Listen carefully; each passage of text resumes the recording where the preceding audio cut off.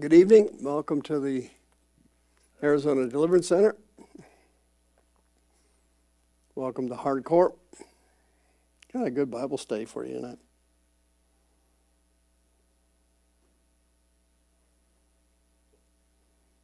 If you're considering visiting Phoenix, I wouldn't do it.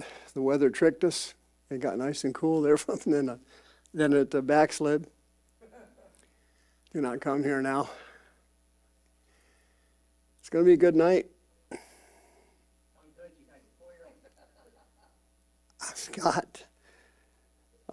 I remember my laser beam. Increases the anointing. I don't know why. All right. It's fun time now. We'll do some announcements. YouTubers, I want to say something to you real quick. Thank you for all the money you sent in to pay for this plumbing disaster we had last year. It ran us about $120,000 to fix the whole gigantic disaster. And the insurance company reimbursed us $80,000. And then you guys made up the difference. So,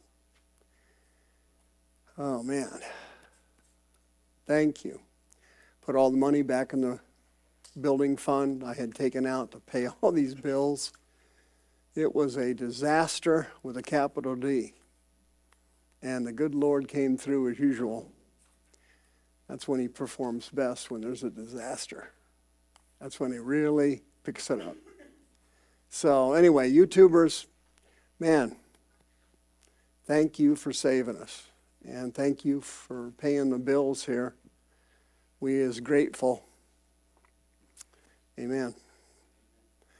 Well, let's do some fun stuff here and do the announcements. Those are a blast. Usually get a lot of laughs during the announcements. Here's our teachings. They're all on there, probably about 400 of them. YouTube.com/HouseOfHealingAZ. We're broadcasting there tonight on YouTube. Switch over from Google to Good Search and put in our charity name, and they pay us money when you surf the web. Please be sure you've got one of these miracle lists, okay? If you are in the ministry, get this miracle list and just simply take the person through the first 4 and you'll get a huge deliverance out of the person. Just the first 4. That's all you got to do. It works like 90-something% of the time. It's phenomenal. I got 2 lists, of course. I send out a couple dozen of these a week. They're fantastic. There's my training course, 18 classes on deliverance. It's in the bookstore. Finding out what's going on in the 21st century, it's right here, the 7 churches of Revelation in the bookstore. You can download this app on your phone if you want to and donate to us whenever you feel like it. Thank you. Please remember the 4th Saturday of the month. It's important. We get our church prayer meeting here, the Deliverance Center prayer meeting right here in the main sanctuary. Please come here and pray for our ministry. We're getting attacked by the devil, and we're getting a lot of tough deliverance cases coming in. But God is faithful. He will not suffer you to be tempted above that you're able, but will with the temptation also make a way of escaping. Praise God. I like to escape crap myself. That's Arabic. Let's go to the next slide. Here it is, 4th Saturday of every month. Important deliverance training class next door in the small sanctuary, okay? The donation boxes are on the doors. Just put your donation in there. Thank you. Thanks for helping us pay these utility bills. They're huge during these months. You can donate on the website by going to the PayPal button there. Thank you. Please remember on your way to work in the morning, tune me in. I'm on 1010 AM Christian Radio. Been on there for 21 years. I do a lot of controversial stuff on the radio, so it's not like what I do on Friday nights. 7:30 a.m. Monday through Friday, Saturdays and Sunday. My podcast is Sunday morning for my shut-ins. twitch.tv, and you put in HCC ADC 9 o'clock. Ready to go. YouTubers, in addition to bailing me out on the finances, which I thank you for, you've got to set up an ambush team in your church, start picking off the sick people, and start your deliverance ministry. It's easy to do. There's a scripture for it. This deliverance service is the bomb. Rick and Stephanie, powerful. Powerful. Wednesday night, 6 o'clock. You can send me an email, mike@hardcorechristianity.com. I'll send you all the information. I send out a couple dozen of these every week, too. I wrote 3 books. They're in the bookstore. I just picked up a new batch of Plan of Spirits. I just ordered another 500 of them in the bookstore. Uh-oh. Speaking of my book, Plan of Spirits, Julie's teaching it on Tuesday nights. Okay, so, and I've seen the videos of it. It's awesome. People are just, boy, I'm so grateful for that. She's doing a fantastic job. I never thought anybody would do something like that, but just incredible. Hey, don't forget about this one Saturday night. Brother Mike, the other Brother Mike. There's a bunch of Mikes around here. Mike Carter and friends. Who are they? I don't know. You got friends. I never use that word friends. I just put Brother Mike. I don't put friends on there because I don't. You should never lie to people. But there's a Zoom teaching on Saturday nights. You can't miss it, and it's a deliverance as well. Wow, Saturday, October 5th, another one coming up. Our kids' service, fantastic. 10 o'clock, Saturday in the small sanctuary. Okay? I think it's next Saturday, right? What's today? Next Saturday? 27th. Next Saturday at 27th. All right, yeah. I'm slipping. Next Saturday is the kids' service, and it is, I'm so grateful to have that service. Fantastic. Tonight, we are on YouTube and Rumble right now as I speak, I believe. And we'll be on these 3 platforms tomorrow, the next day, or what have you. Yeah? So, replay the service. We're also on Odyssey.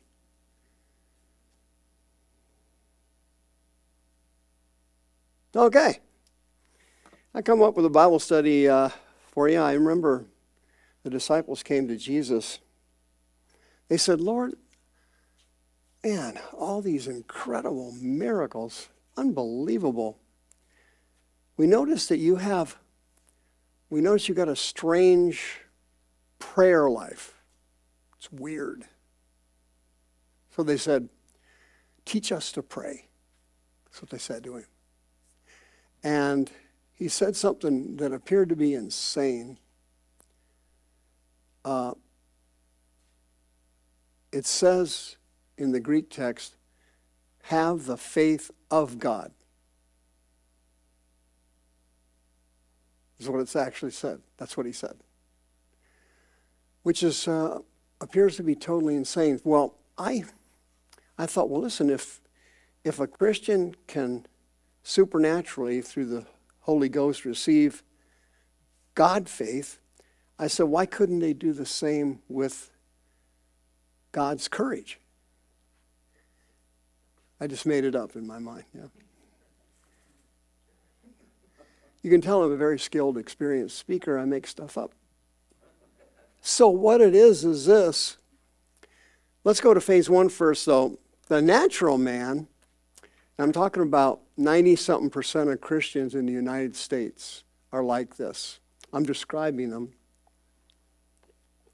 It's embarrassing. The natural man doesn't receive the things of the Holy Ghost. They are moria. They appear absurd.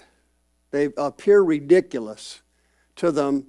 He cannot know them, Greek word gnosko, understand, because they are spiritually discerned. Spiritually discerned, remember that phrase?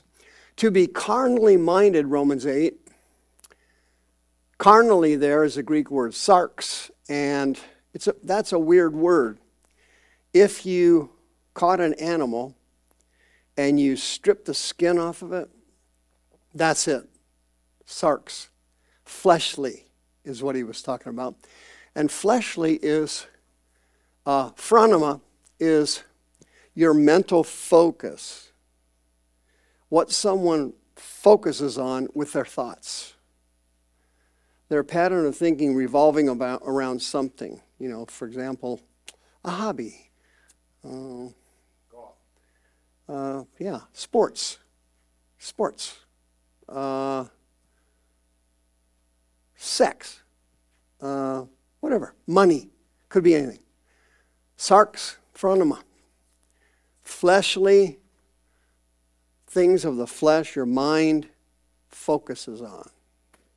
To be carnally minded, focused, leads to death. But to be spiritually minded, okay? Now he's talking about death here, but notice it's not physical death. See that? It's right. Spiritual death. See how he ties those two together there? To be spiritually minded. Now he goes to pneuma, phronema. Your mental focus is on spiritual things, not carnal, fleshly, lusty, human stuff, is what he's saying here. There's a bifurcation here. Okay? That is life and peace. Again, spiritual. Spiritual, not physical. Everybody dies physically. He's talking about spiritual life here. Then he says, sarx again, fleshly, the fleshly mind that focuses on fleshly, carnal things, phronema, is ekthra, hostile to God. Right.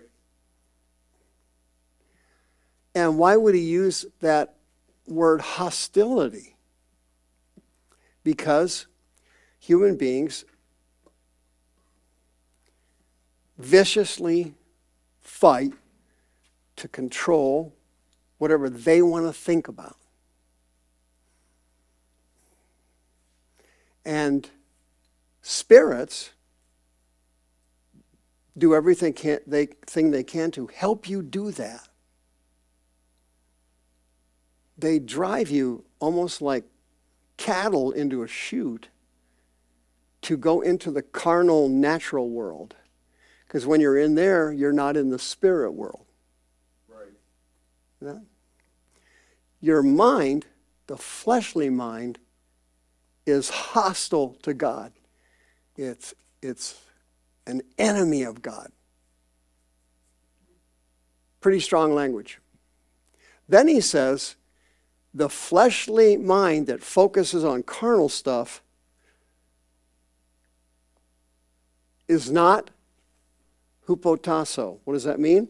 To subordinate to. The law says that Kleenex boxes have more authority than plastic bottles. Subordination. I subordinate to that. I submit myself to the pastor.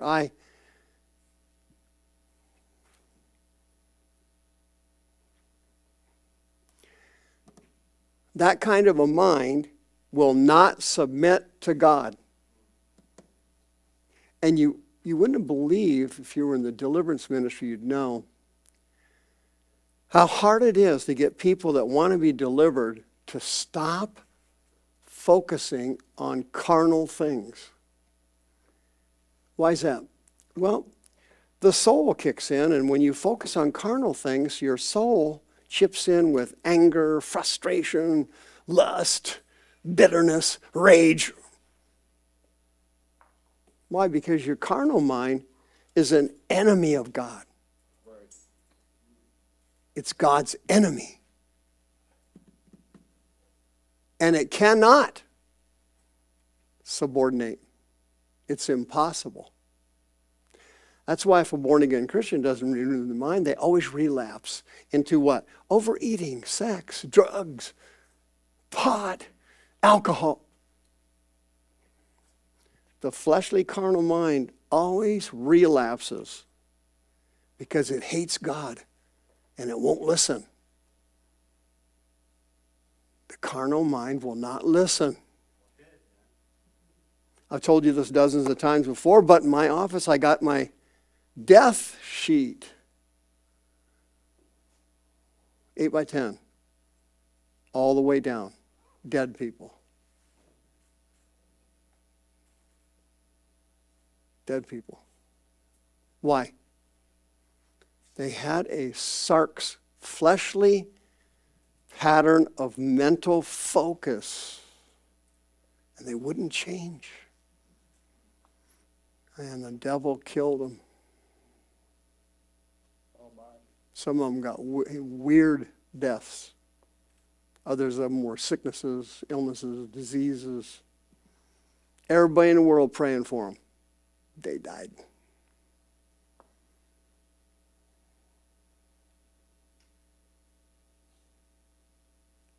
That's how it works. Don't shoot the messenger. A carnal, fleshly focused mind will not submit to God because it's God's enemy who won't subordinate, won't take orders. It won't follow instructions. Typical carnal, rebellious Christian, right? Romans 8, they that are in the flesh, sarx, fleshly people, carnal people, cannot, aresco. What does that mean? That means to know what God wants you to do, and you're happy to do it. He wants me to do what? I'll do it. What, you need me to stop something? Yes, I'll do it. Nope. Here's your typical Christian. Well, let me think about that a minute. I don't know. I think we need a new pastor here. No, they need to replace you. You're a spiritual loser, and I'm doing a Bible study on you right now. People are not excited about the things of God, particularly when it comes to repentance and changing, because they live, fleshly. Not good. Colossians 3, if you are risen with Christ, Paul said,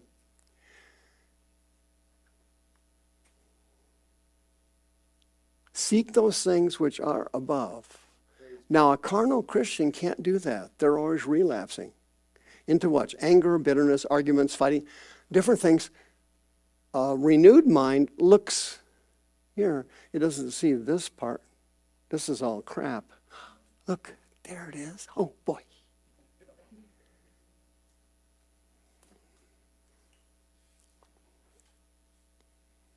Set your affections. Whoa, now he's talking about the soul.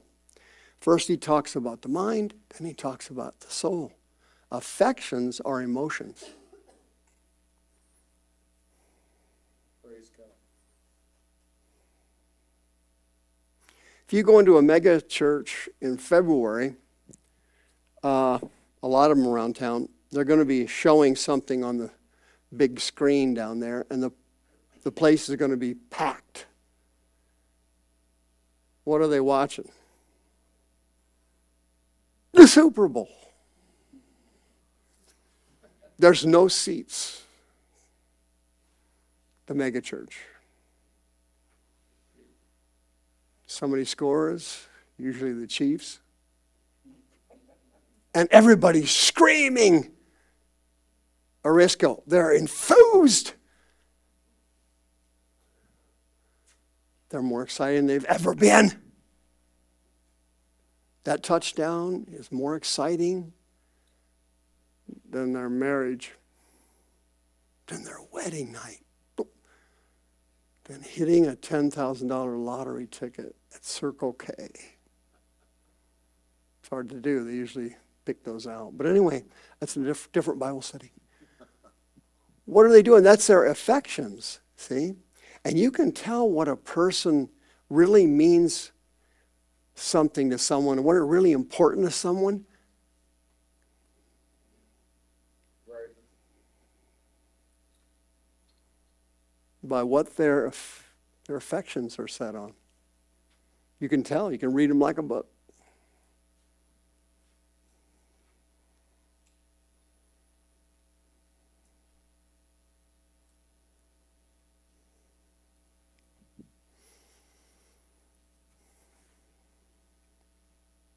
Lexi's in the office right there.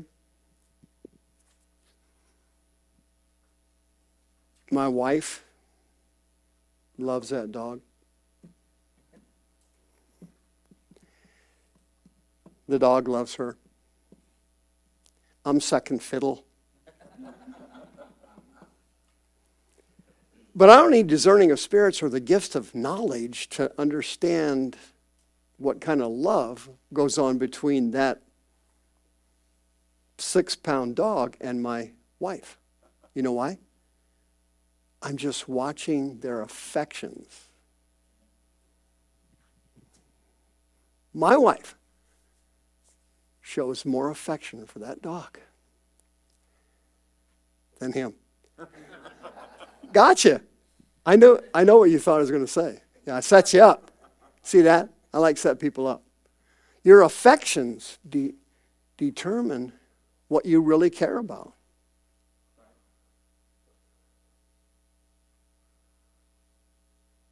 And Paul knows that. So he's saying, hey, your affections. Go. Hi. Wow, you're something. Ooh, my goodness. I feel good about that. Gosh, that feels good.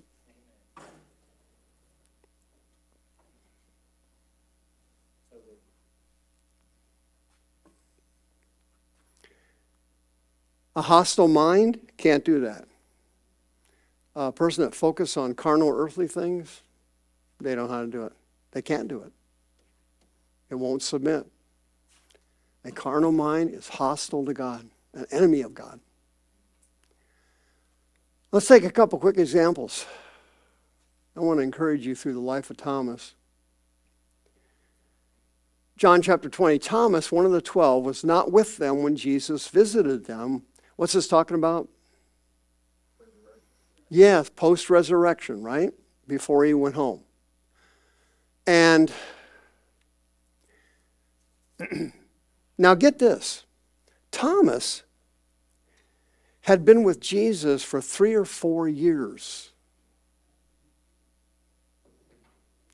He had heard him teach numerous times about his death and resurrection. He was going to return from the dead. Thomas had heard that over and over again. From who? Somebody like Brother Mike? Oh, far from it. The living Christ himself had explained to Thomas numerous times and had proven that everything he said was valid because Thomas, in 3 or 4 years, had literally seen thousands of people getting healed. Thousands being delivered. God only knows how many resurrections he had seen with his own eyes.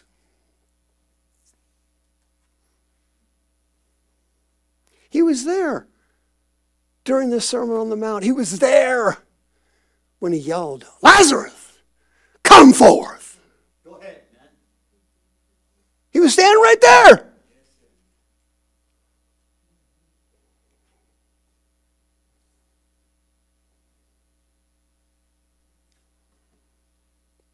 Thomas, oh, buddy.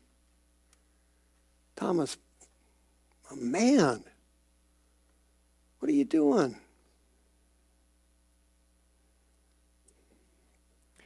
I've been a counselor, as you well know, for over 40 years. You wouldn't believe, on second thought, yes, you would, the power of how you were raised. You wouldn't believe it. How you were raised is of greater power on a human being than Christ. Thomas raised with parents, skeptical, critical, nitpickers, Dad was an unaffectionate, unloving nitpicker. Dad, look what I did. Oh, that's pretty good, but you didn't do that. Mom, could I have? No, well, you know what? You weren't good enough. You don't. Raised with those kind of parents. Oh. Ugh. Yeah.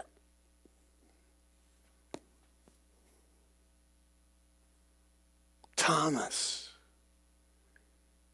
He saw every miracle in the book. You name a miracle. I dare you. He saw it. He was standing right there. Couldn't get his dad out of his soul. And as my dad used to say, I'm going to say, unless I see it, I'm not going to believe it.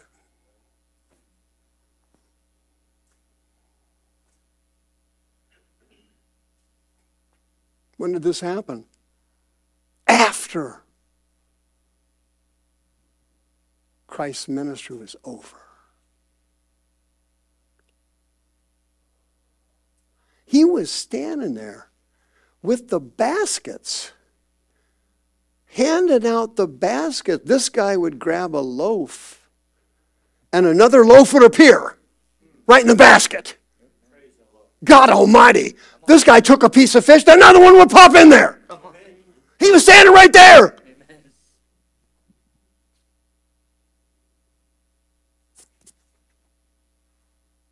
Something's sick here. Something's wrong. Something's really wrong. You forgot all that? Unless I got to, nope. I'm not going to buy it.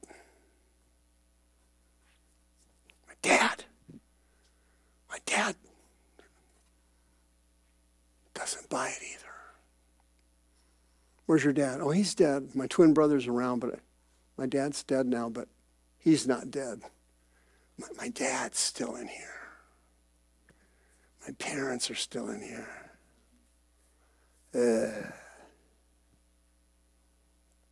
I will not believe. What? There it is. I will not believe. You were there?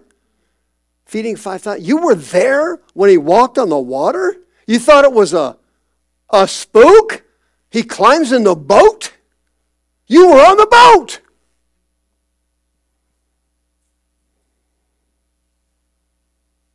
You saw 4 years of that? And this is your final conclusion in life? Come on, man. Elizabeth. People are sick. Why? The carnal mind is an enemy of God. It will not subject to the law of God. It cannot subject to it.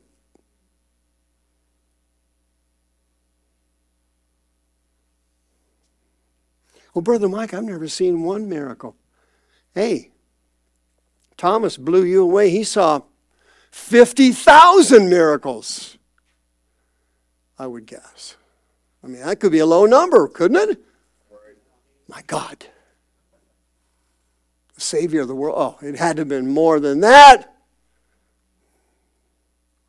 8 days later, they're all gathered together. This time, Thomas is there. And suddenly, the doors were shut. Why? Look at that. They were still in hiding. They were all scared. The Jews were looking for him. The Jews hated him. They feared for their lives. They were all hiding. The doors were shut. They're all locked. Hey, the Holy Ghost doesn't need a door open. I don't think so. Peace to you. Oh, man.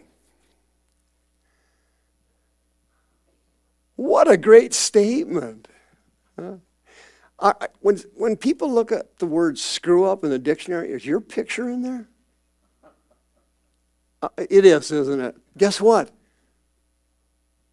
You got Thomas beat. Nobody in here Nobody is as pitiful as Thomas. None of you. Not even close.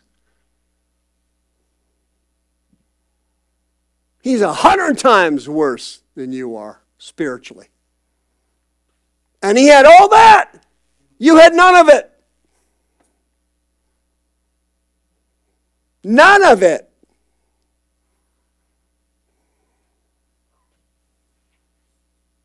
I never saw anybody raised from the dead. I never saw anybody walk on water. I never have, I swear it.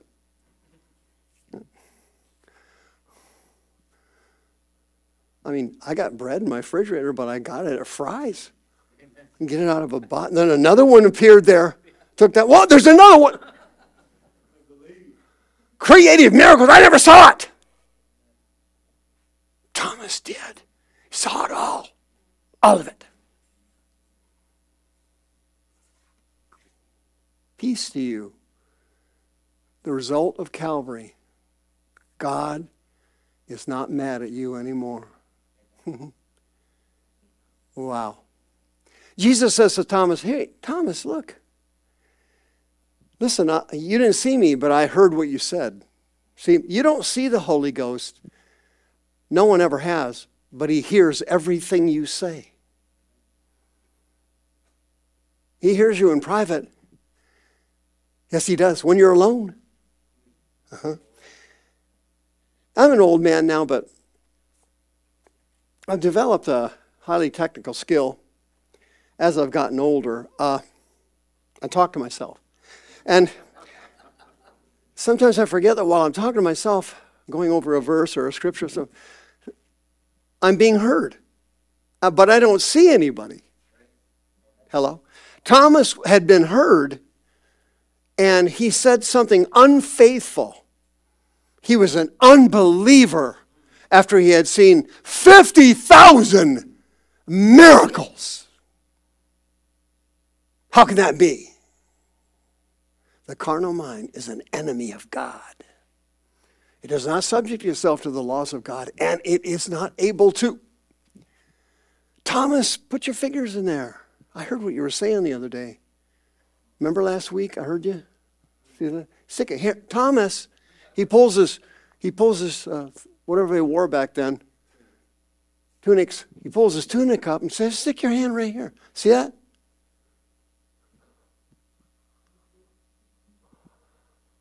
Did Thomas do it?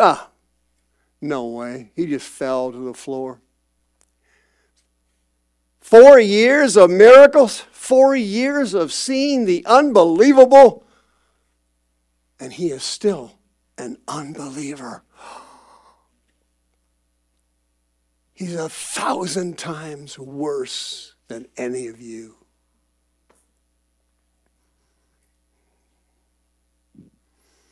You got to stop being so hard on yourself.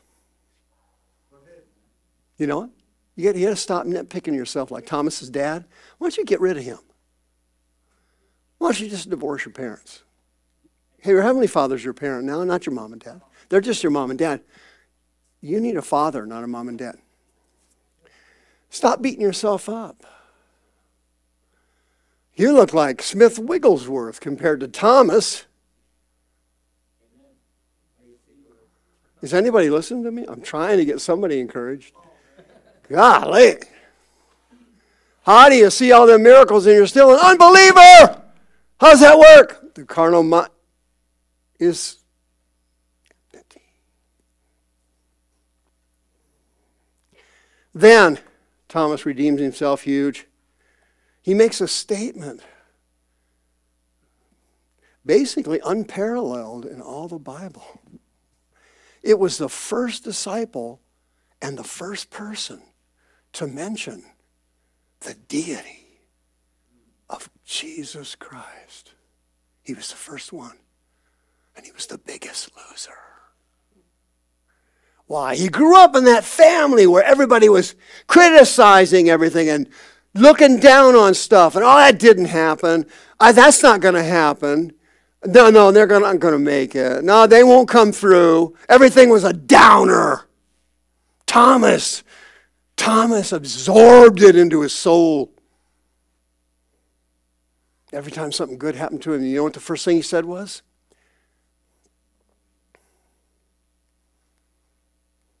How long is that going to last? You ever met anybody like that? Huh? They're monster downers. You need to get rid of them quick. You need to get away from them. Do anything to get away from them. They always say negative things. This goes good, they see the worst of it. Run!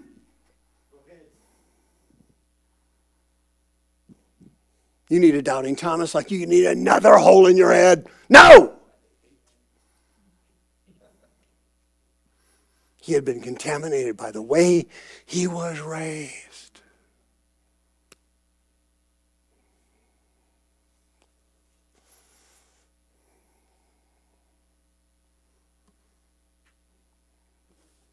Don't be hard on yourself anymore. You're in this verse. Right here. You believe me because you've seen? Again?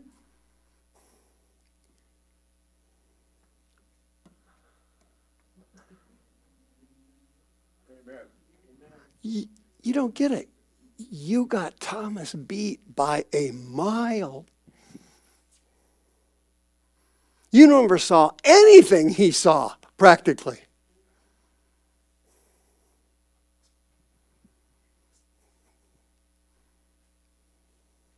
And yet you believe. He saw everything and didn't believe. That puts you here, Tommy down there. Why? The way he was raised was a cancer to his soul.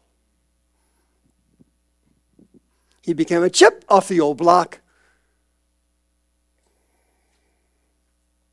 Something good's going to happen. Yeah, but Thomas lives his whole life with a but.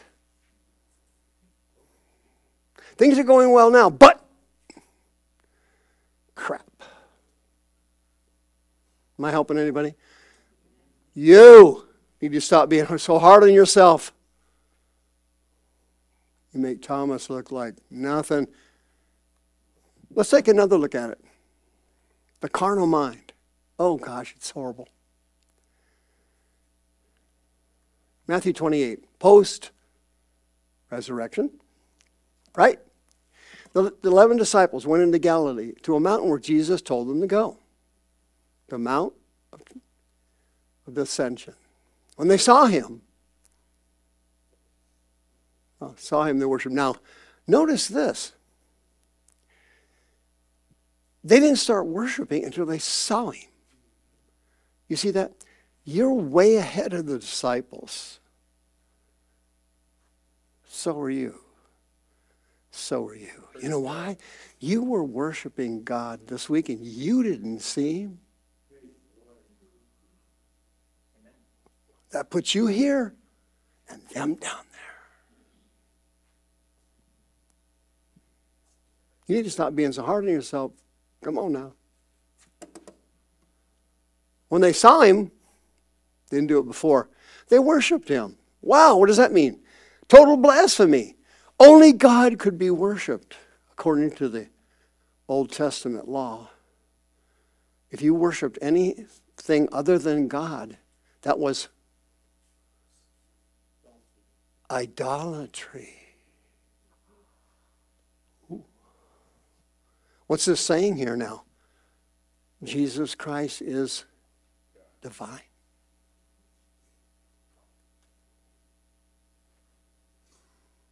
What? Distazo.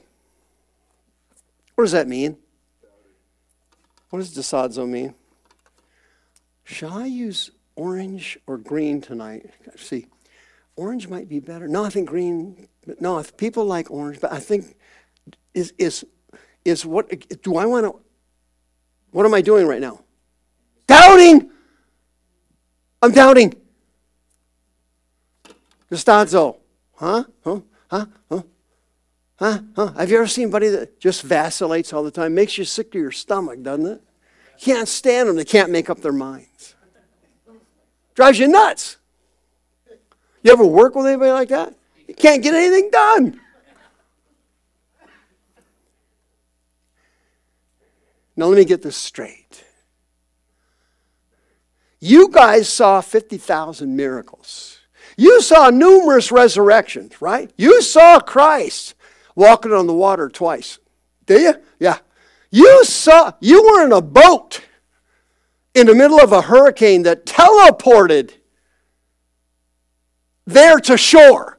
You were in a teleported boat. Right? Is that right, Mr. Disciple? How many? 11 of them? Oh. Let me get that straight. Right? You were there a few days ago when he appeared in the midst of you. Remember that? Yeah, I do remember that. Yeah. You remember he told Thomas, look at the nails in my hand. Look at the holes. Look at that. Look at that. Stick your hand in there. You were there, right? Yeah, we were there. We were there. Yeah.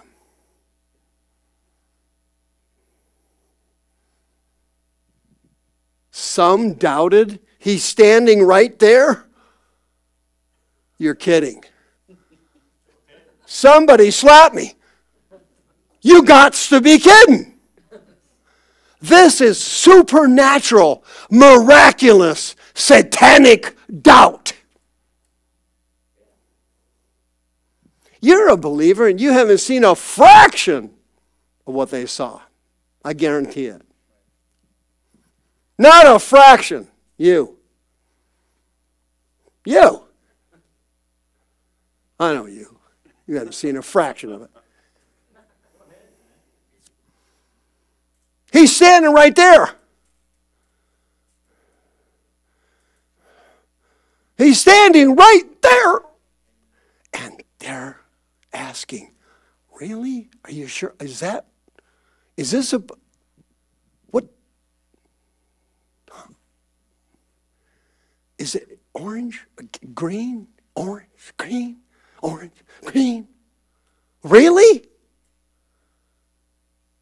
4 years of that? And he's standing right there. And you're going, what? I don't know. I'm not sure, but I'm not going to say anything. I'll just whisper what my dad told me. Are they talking about Thomas? Oh, God. They couldn't be.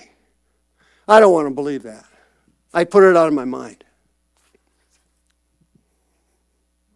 Couldn't have been Thomas still doubting. Couldn't have been. Must have been the other 10. I talked myself into it. I believe in miracles, but I don't believe in that kind of miracle. Thomas doubting again. I just couldn't go there. Couldn't get there. You gotta stop. Stop being so hard on yourself. You're here. The disciples are down here. Praise God. Don't you see that? Don't you understand? To whom much is given, much is required. The disciples had everything. You've had nothing compared to them, yet you believe. They didn't. You've got to stop being so hard on yourself. It's got to stop it, period. It's got to stop. Some doubted. Unbelievable. Uh-oh. How about these two clowns? There they are. They're on the where? The Emmaus Road, Luke 24. Jesus pops in again. They don't recognize him. They tell him the story. They tell Jesus the story of his life. I'm sure that was information he needed. They told him about everything, man. He got arrested. The Jews, the Romans. He got butchered. He died on Calvary. And he told us 100 times he was going to be raised from the dead, but none of us believed it. Now there's supposedly reports and rumors of him being raised from the dead. Oh my gosh, because we thought he was going to be the king of Israel and get us out from this Roman bondage, but he didn't do it. We thought he was going to be the savior of the world. So they told him the whole story as they're walking the Emmaus Road. Remember that? You read that? Right? Yeah, man. You fools and otios. What is that? Your mind, the carnal mind, is hostile to God. It's an enemy of God. You fools.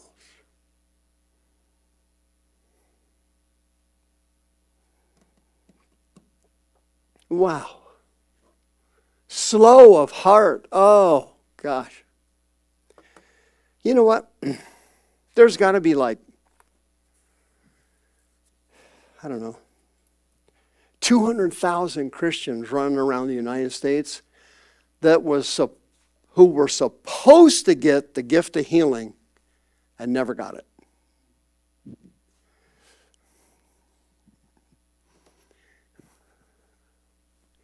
You know, there's probably like several hundred Christians running around the United States that should have put John Lake to shame.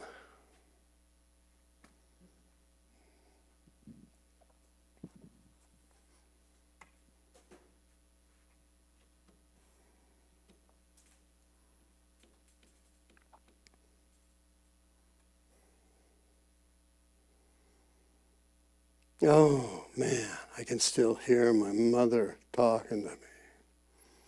Why did you do it that way? Yeah, I told you. I can still hear her voice.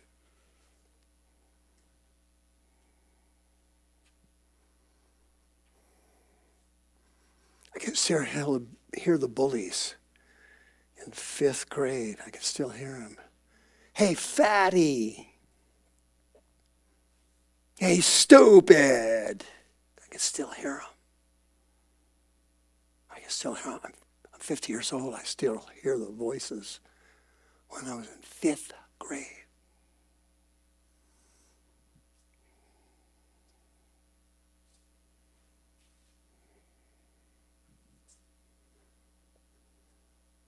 All these Christians should have had all these amazing gifts. Why? They were superior to the disciples. They saw everything and didn't believe. You saw virtually nothing and you believed.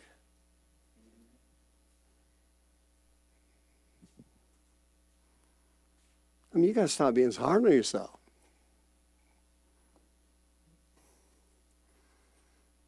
See, you're slow of heart to believe when you keep hearing those critical voices in your subconscious.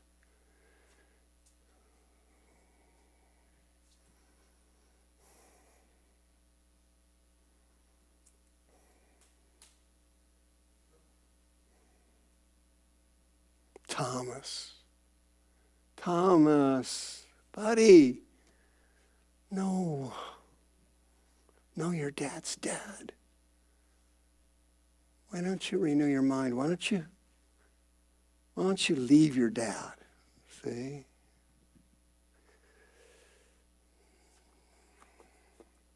A man leaves his family and gets married and cleaves to his wife, and they become one flesh.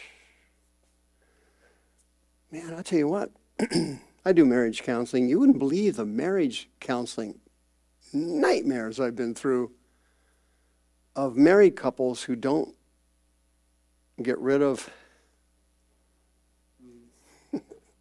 the in-laws. The in-laws. Yeah. The in-laws. How do you get rid of the in-laws? Well, you call Doc Holliday.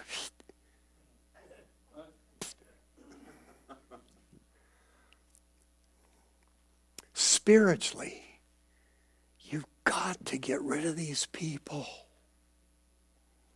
Do you keep loving them? Of course, you love everybody, but these people have got to go.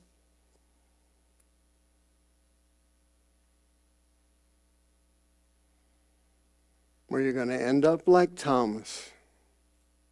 No amount of miracles is ever going to help you. Well, if I could just see a miracle, then I believe. No, you're a liar. Thomas saw 50,000 and didn't believe. Read it. Not making this stuff up. I'll let you know when I'm making something up. Slow of heart. Why? Because that's the way you were raised. Thomas was, are you sure? He used to say that a lot. I'm going to do this now. You sure? I don't know. I don't know. Really? That's how he used to talk. Really? He cocked his head. Translation, I don't believe you. I don't believe anything. I hear my dad talking to me. No.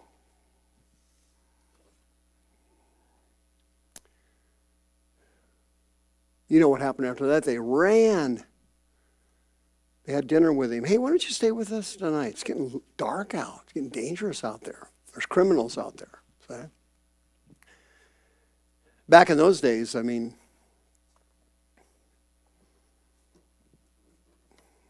those cities were like a lot of our cities. Detroit, Baltimore, San Francisco, Oakland, Compton. You don't go out at night. You're going to get robbed or killed. If you're lucky, you get raped.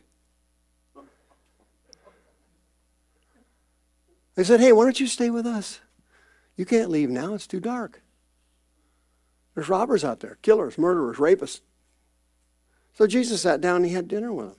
Remember that? Everybody's read that story, right? Yeah. And suddenly, he's gone. What do? Exactly what they told him not to do. They leap off the floor and bolt out of the hut. Where'd they go? To go and to see the other disciples because they knew where they were hiding. Everybody was in hiding. Suddenly, there it happens again. Boom, he's right in the middle of them. What did he say to them? The same thing he's saying to you now. Hey, my Heavenly Father is not mad at you.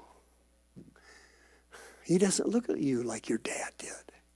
He doesn't see you like your mother did. He doesn't see you like those bullies in 4th grade. He doesn't see you that way. Peace to you. God's not mad at you anymore. He's not upset with you. He's not looking at you critically like your parents did.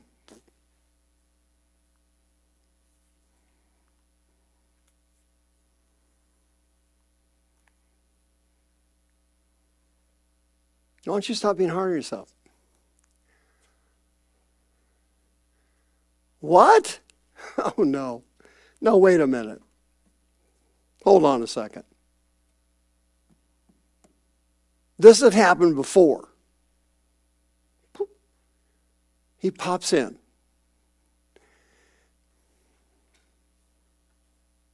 He pops in again.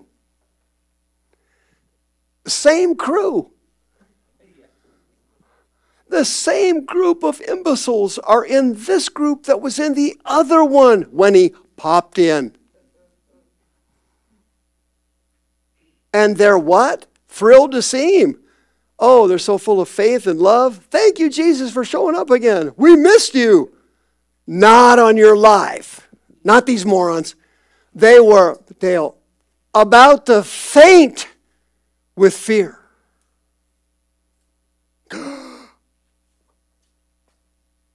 Philip cried out, Elizabeth.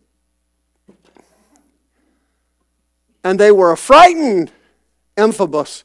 They were scared, Max.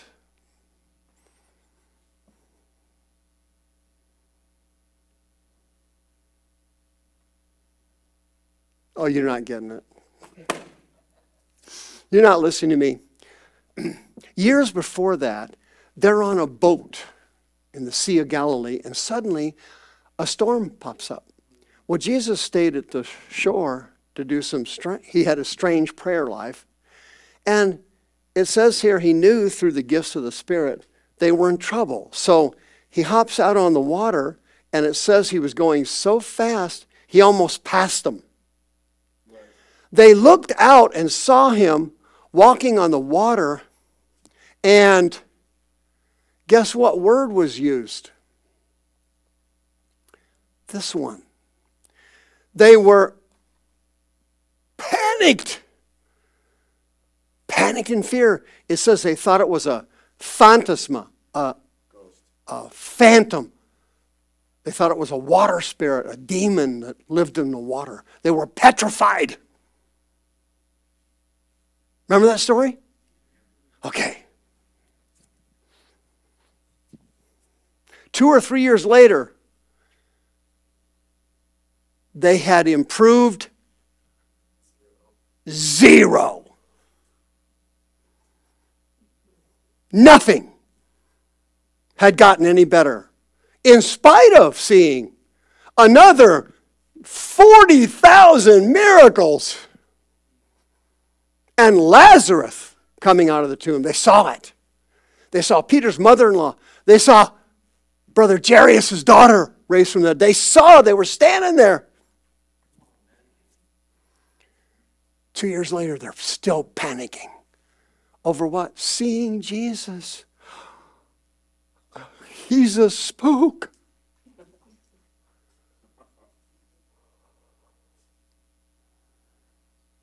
See, when you're raised in an environment of criticism, you're raised in an environment where these siblings get better benefits than you did.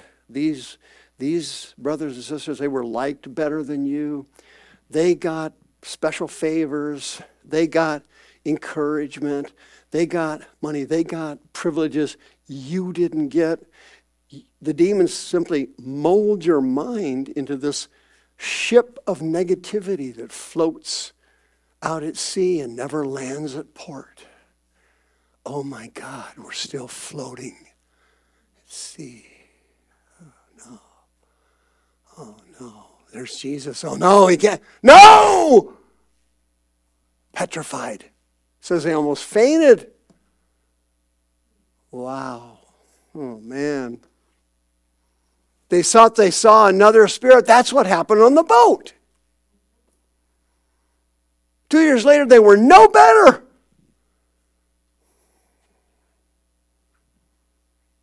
You got to stop being so darn hard on yourself. You think you're bad? You're chicken feed. This is bad. These people are bad.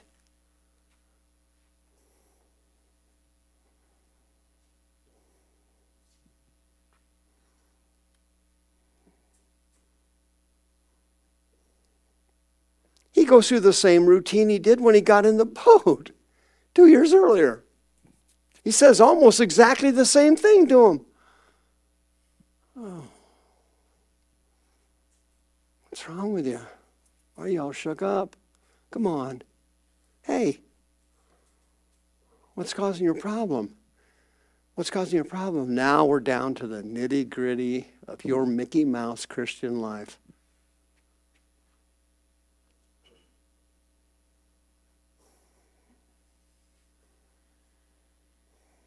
How'd you learn to think like that?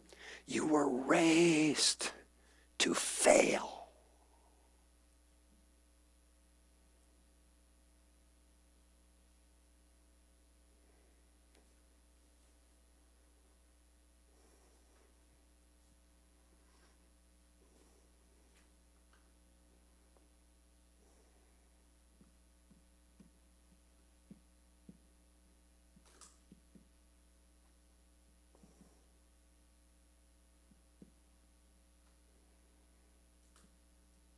Yeah, hey guy. Yeah, you were raised to see women as, second-class citizens, expendable, something to be disrespected. Why? Your dad cheated on your mom. Your dad yelled at your mom. You still right there watching them fight all day. You learned to disrespect women. Of course you did. I did.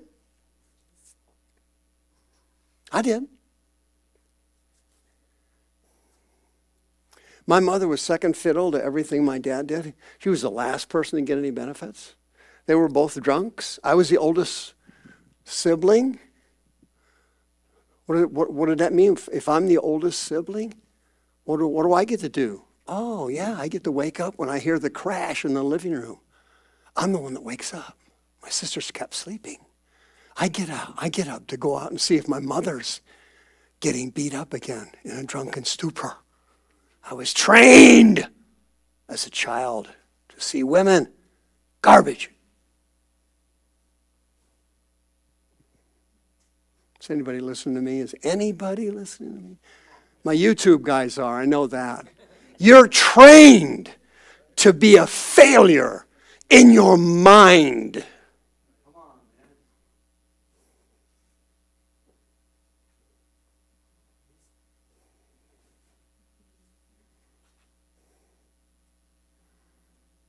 I remember one day I was in like 7th grade. I was thinking to myself, I can remember I was out in the front yard.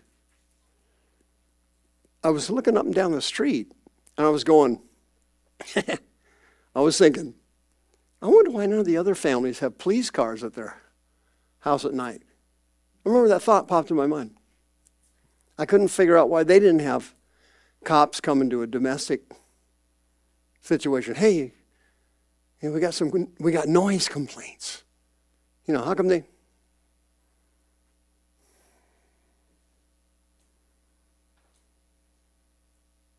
What did I have to do? What did I need to do? Oh, man. I had to forgive my dad and get rid of him. I replaced him with my Heavenly Father. It no longer bothered me what he did. Didn't mean anything anymore.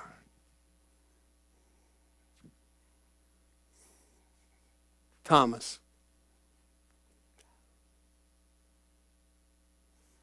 No, he still had that mindset. The mindset of a loser. Genetics.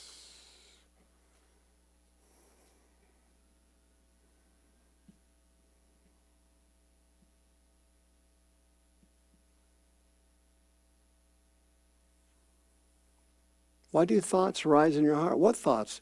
Fear thoughts, panic thoughts, terror thoughts. Why are you doing that? Notice he said, you? Are you reading it? You're doing it.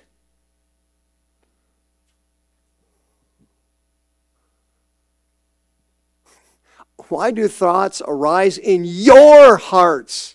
Notice he didn't say Satan. He didn't say demons. He didn't say fallen angels from the pit.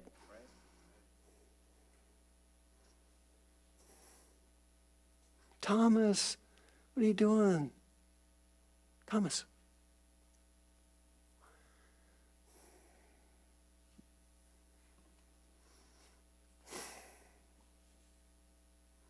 I hope this isn't too deep for everybody, but this is, this is real life here.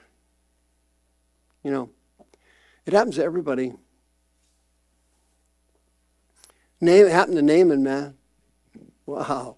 He was a big shot, a big deal. Oh, man, he was like Hollywood. He was like Wall Street, something like that. Hey, I talked to Elijah. He said, go down there and dunk yourself, and your leprosy will disappear. Whoop, it's gone. Naaman goes, what? You got to be kidding. If I wanted to go dunk in a river, I would have gone to Syria and dunked in a clean river. Not this crap the Jews got. Mud, dirty fish. I go back home. Clear water there, stupid.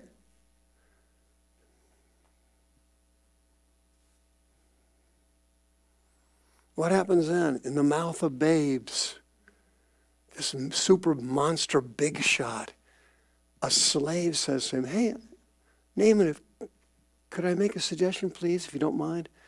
You mind if I say something? Go ahead. I'm pissed.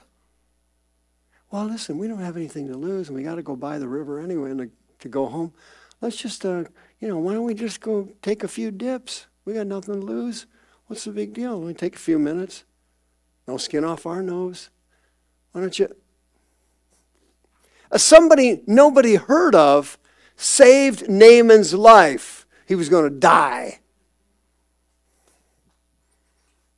Naaman calms down and goes, oh, all right, look, well, okay, we're here. That's right. All right, we're here.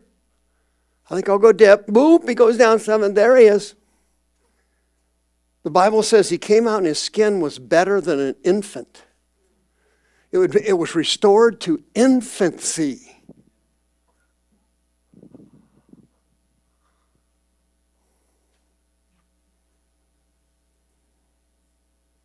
If you could get rid of your stinking thinking from your family and how you were raised, you would become a monster of faith.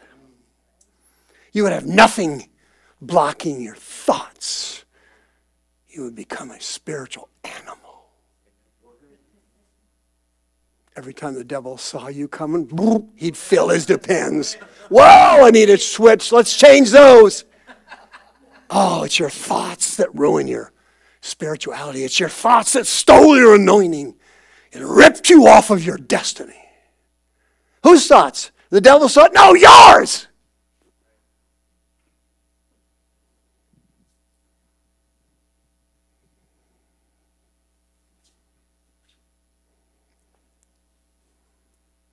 What happened? Korah, oh no. Demonic thoughts entered his mind. Hey, listen, this Moses guy, he's not cutting it anymore.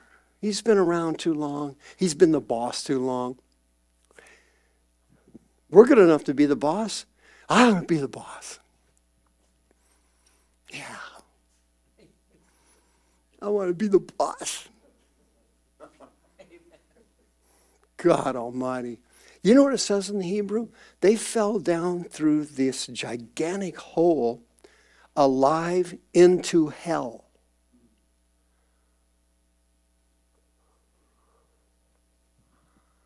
They went to hell before they died. Why? They're sitting around the campfire, see? About 8 of them, 7 or 8 of them, they're sitting there. You know what? And they start running Moses down. You ever did that at church? Have a little session over the pastor or something? They were started saying negative things about him. He's getting old. He's been leading us around in weird directions. We can do a better job. Yeah, that's it. We can do a better job. Those were the thoughts.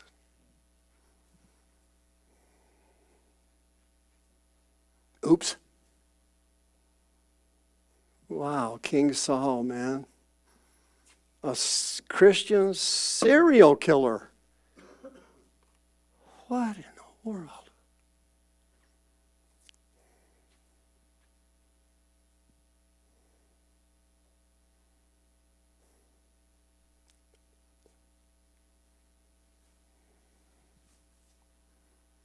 Look at Moses.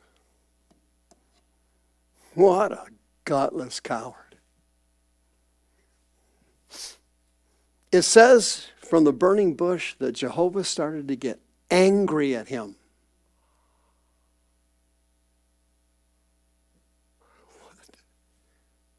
What was angering God? What kind of bothers him? People who make excuses.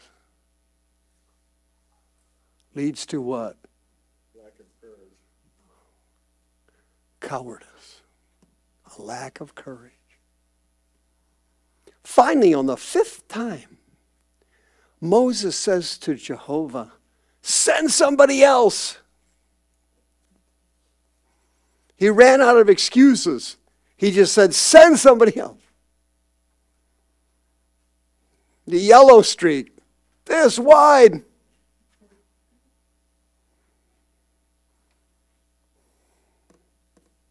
What happened to him?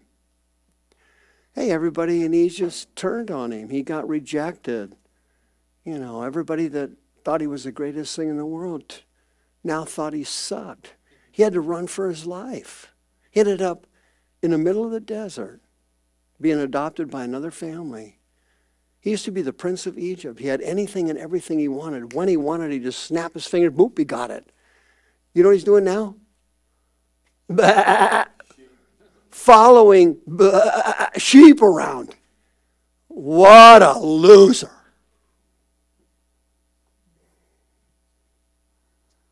What happened? Moses' mind had adjusted to being a nothing and a nobody. He was no longer the Prince of Egypt here. Now he was a sheep herder. Have you ever been around sheep? Yeah, I have. I visited my relatives in Illinois. They got cattle and cows, they got sheep. And I'd never been on a farm before, so I'm just walking around out in the pasture area where all the sheep are. There's a lot of them. They're all looking at me like I'm an idiot. They're just staring at me. Nobody says anything. Well, I hung around there for a little while, and I finally got, a little bit close to them. And they just looked at me like I was a Martian. And I wanted to pet them, but they didn't trust me. This one I reached out to pet, he turned around like that, and then he started pooping at me. I said, listen, you don't have to poop on me twice. I left the field. I went back to the house. I said, I wasn't interested in sheep after that. Never had any interest in sheep. Moses had hundreds of them, and he had become a sheep man in his mind. He went from here to here in his mind.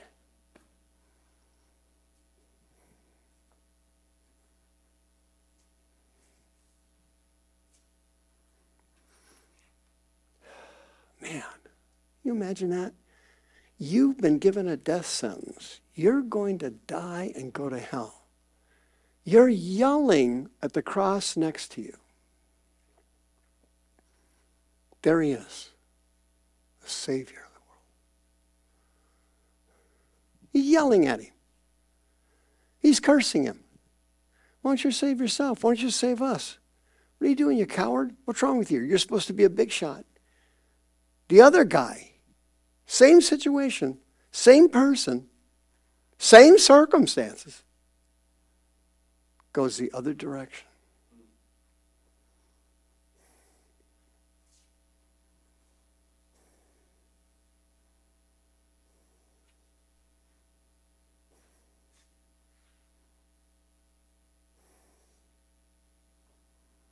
The other guy hears him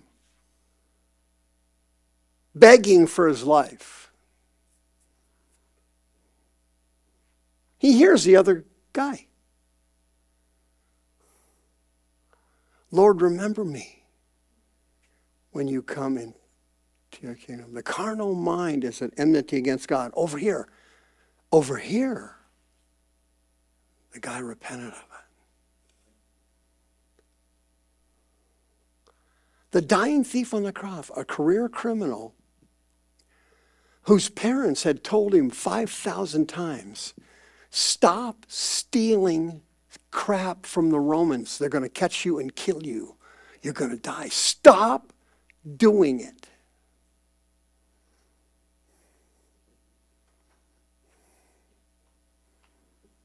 What's for dinner tonight, honey? Baby, were you out stealing today? Oh, thank God you're home. I worry about you every time you go out and steal stuff.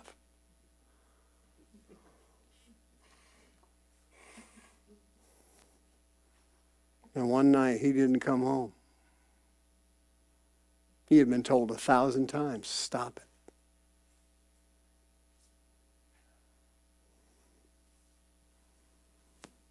time runs out on everybody.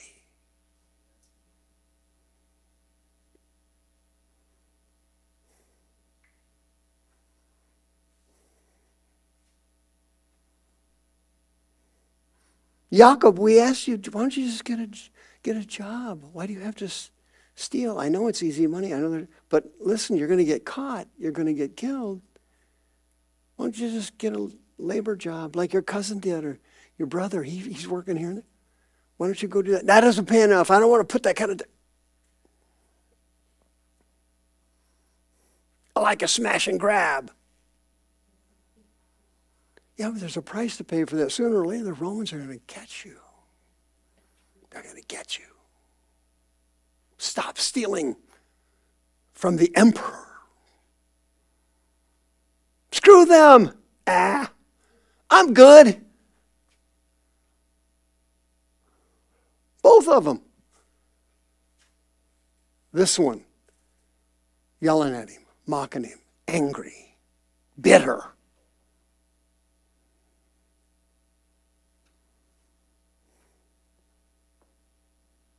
The other one could hear his mother hanging on the cross. Son, what you're doing is wrong. The Torah says stealing is a sin. Honey, I'm worried about you. I love you. And the other thief, oh God, my dad was a thief. Grandpa was a thief. I stole something. This is wrong. I'm getting screwed. I got railroaded. Hey, you, Savior. Get me off the cross, you total loser. Why don't you save yourself if you're a big deal? Can't you see that? How you're raised determines your destiny. This one said no. This one heard her voice. Man, I was wrong. I shouldn't have stolen. He's right. I'm wrong. One of the thieves didn't have a carnal mind that was an enemy of God.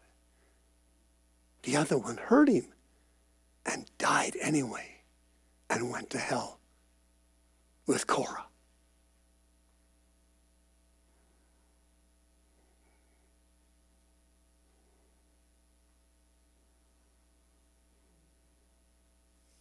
How could that thief be here and the disciples here? He didn't see all those miracles. He was too busy stealing stuff.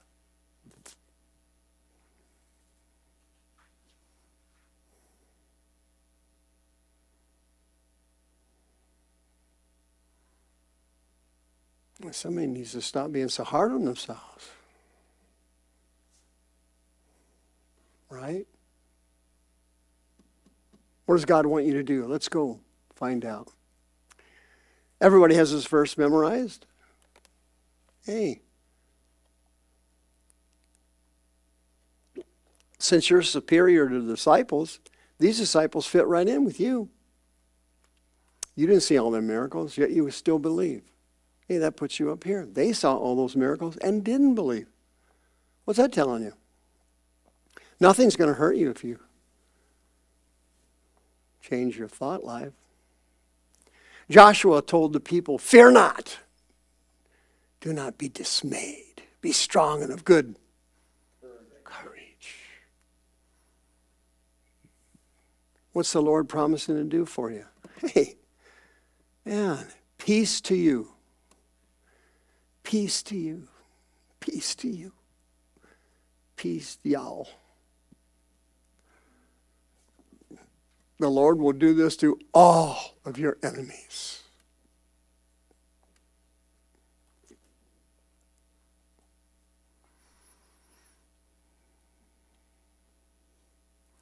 David's dying on his deathbed.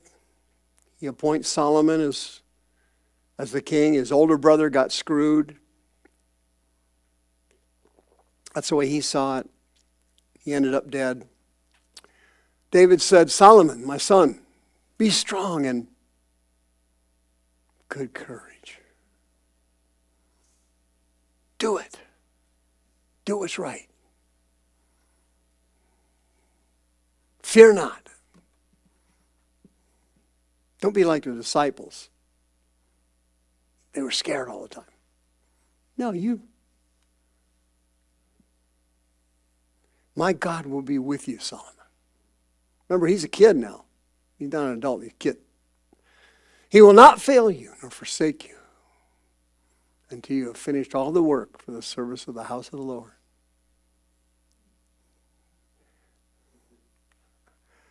Luke 12, Jesus said, quote, I say to you, my friends. Okay, he's not talking to sinners.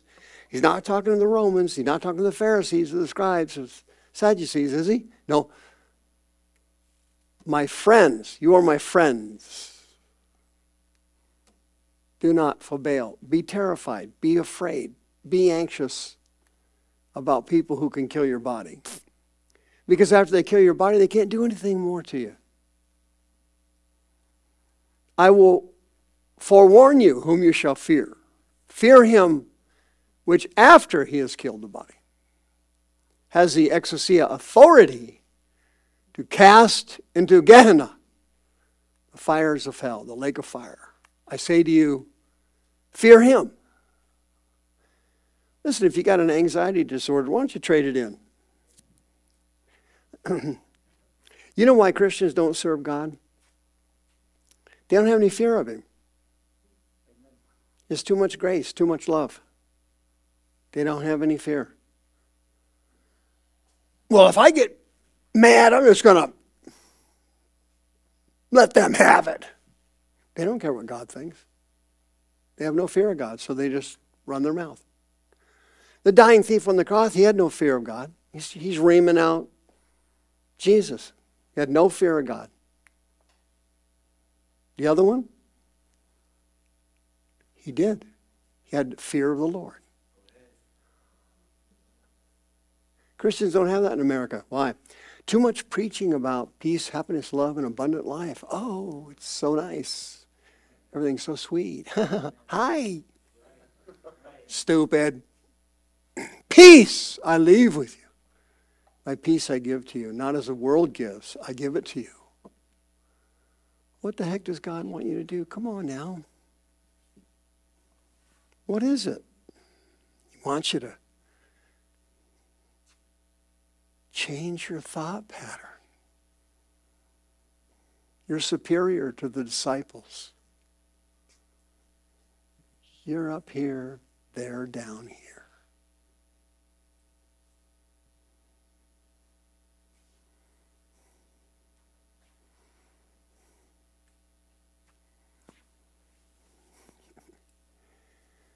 You're better than them.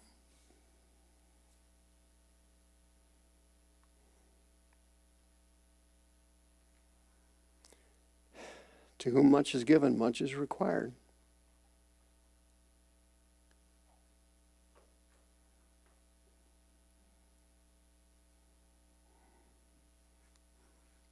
You've been given a fraction of what Thomas was given.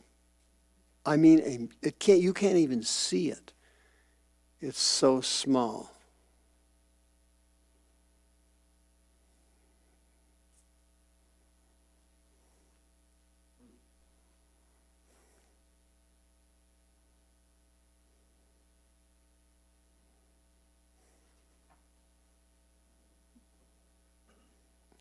Why do you think God honors people's faith so much? Because they never had all those miracles.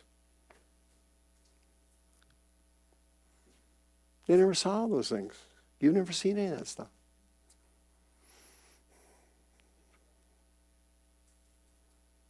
I never saw into heaven. John did. Right? Paul did.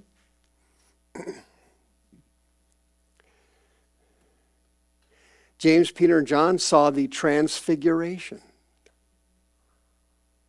Wow, what a sight that would have been. I wouldn't know. I haven't seen it. But I know it's spectacular from what I read.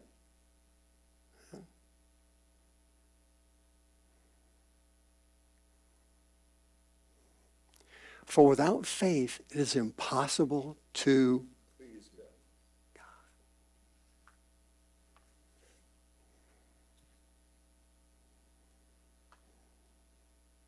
That's why people with childlike faith, it's so easy for them to get an answer to prayer and to see miracles.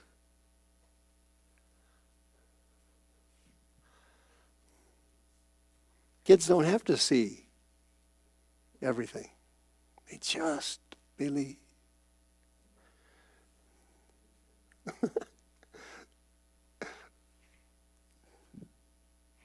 Somebody's got to stop being so hard on themselves. If God forgave these 11 losers,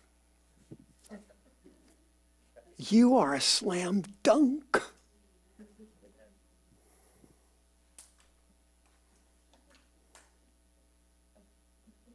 They were given everything. Everything. Right? I mean, these kids that grow up in billionaire families, they don't understand what real people are. They've been given everything.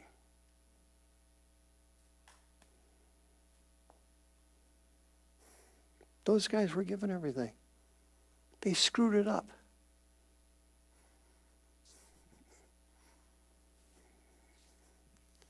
There's enormous hope for you.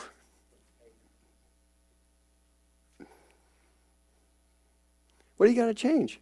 One thing.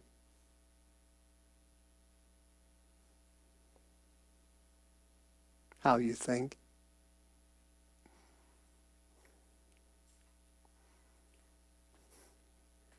Orange, green, green, green, green or orange? Orange. You want green? You want orange? Sure. Which one's better?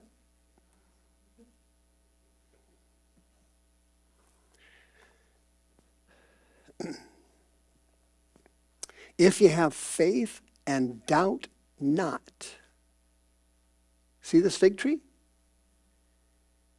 Okay. See how it withered from the roots up when I cursed it? I sure do. I pointed it out to you. Well, I'll tell you what. You see that fig tree? That's Mickey Mouse. If you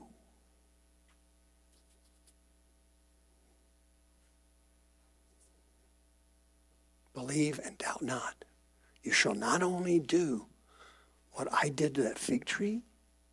A fig tree amounts to nothing. There's trees everywhere, just as one tree. It's no big deal. But that, if you have faith and doubt not, you will not only do that which is done unto the fig tree, but if you shall say to, look over there, oh, a mountain.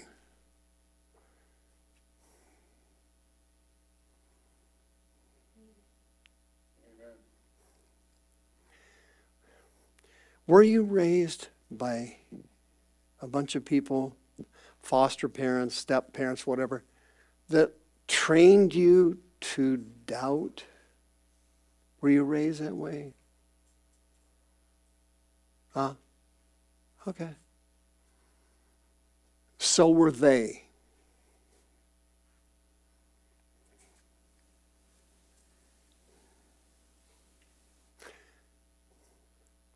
I'm almost done. Jesus says to Philip, hey, Phil, come here for a minute. Now, we got thousands of people out there. They've been sitting out there for days listening to me teach. We need to get them fed. The Bible says he was testing Philip. He says, what do you think we ought to do? How are we going to feed these people? Well, Philip turns into his dad. He was raised by his dad. He was like an accountant, you know. He was like a very concrete, analytical thinker. Philip goes, well, let me think, what would my dad say? Oh, I know. Well, I looked in the bag, and Judas had left 200 denarii in the bag. We got 200 left from Judas skimming. But what in God's name is that among so many? His dad came out of him. His dad was, okay, well, hold on a minute. What, 2 + 2, 3 + 3, what? No, that doesn't add up. Let's say, no, I don't believe that. No, I want to see that. I want to feel that. I want it to add up. Man, it got to make sense. I'm a logical person. Philip was logical. He was a thinker. He's the one with the IQ of the group.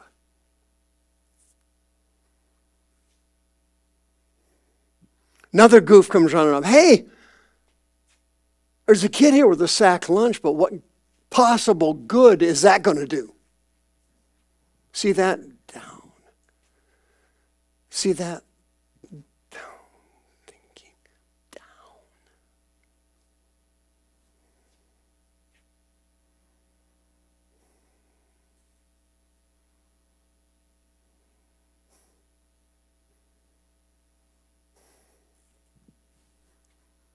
What am I doing here? I'm talking about your run-of-the-mill, born-again Christian.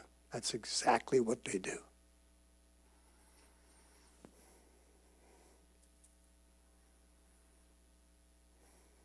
The little kid there, he wasn't raised by Philip's dad. He just comes walking up with a sack lunch. Hey, you need to feed 50,000 people? Here you go. It's all good. You can have my lunch. See, he wasn't raised in Philip's family. He didn't have a mind control spirit in his head, causing him to analyze everything and then come to the conclusion, it's not going to work. That's no good.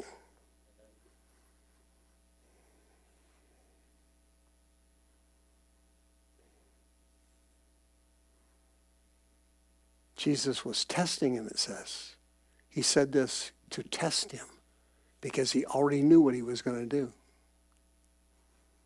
What was he trying to do there? What am I trying to do right now? Get you to think about your possibilities in your life. You've been missing. You were supposed to have been one of those faith healers I was talking about.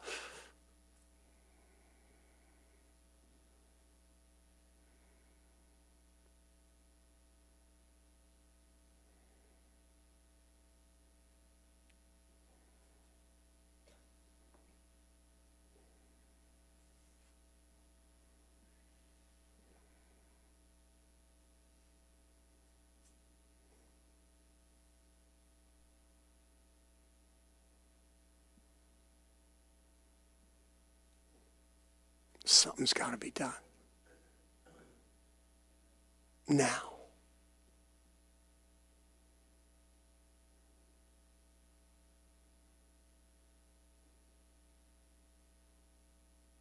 I'll close with this. Let this mind be in you that was also in Christ Jesus, who being in the form of God thought it not robbery to be equal with God, but considered himself of no reputation.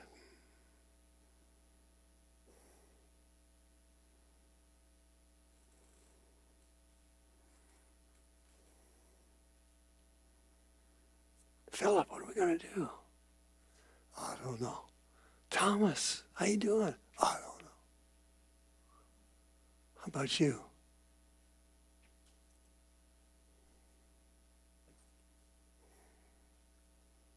How about you?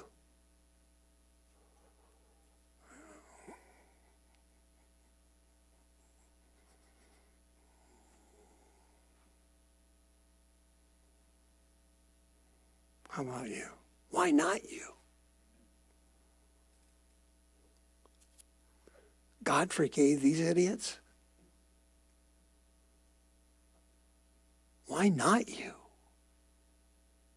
Did you screw up like them? Not even close.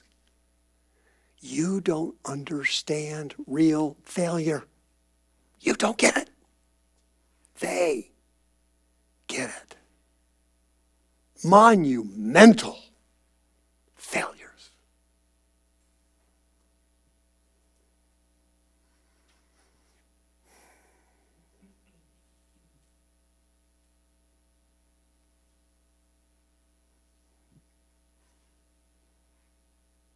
The carnal mind is an enemy of God.